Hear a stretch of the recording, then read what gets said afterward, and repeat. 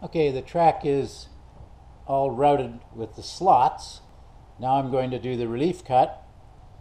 You can see I have the router set up. It's going to be a cut about 45, probably 48 thousandths below the surface. The braid is 30 thou. Glue usually 5 to 10 thou. I want to have a 10 to 15 thou relief or less, depending on how thick the glue is. At any rate, I'll just show you a little bit. The router has, I guess I can just bring it over.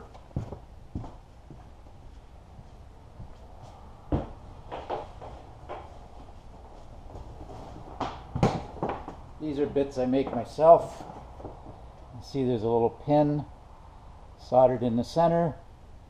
That's just a piece of 1/8 inch slot car axle that I drilled a hole in a drill press after grinding off a flat.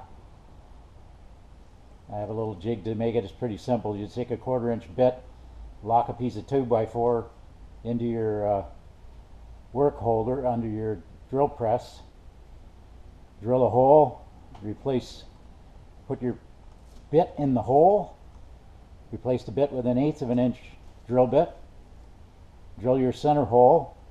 It's quite easy because these are not hardened steel in the center.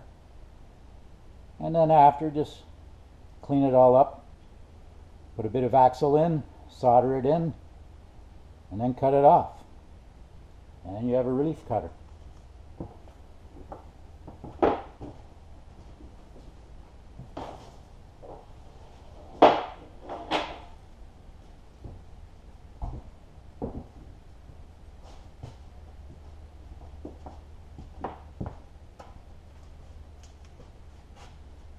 I'll just show a little bit of it. It's pretty self-explanatory.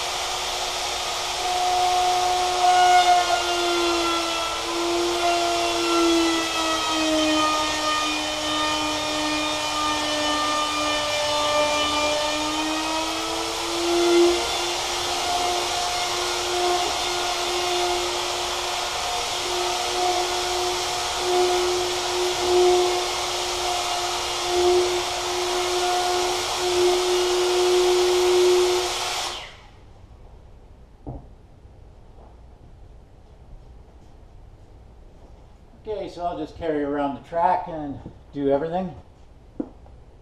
When the routing is done, I'll remove the lower bridge piece, glue the upper bridge in place, finish the routing, and then I'll figure out how I want to bend it up and put the sidewalls on.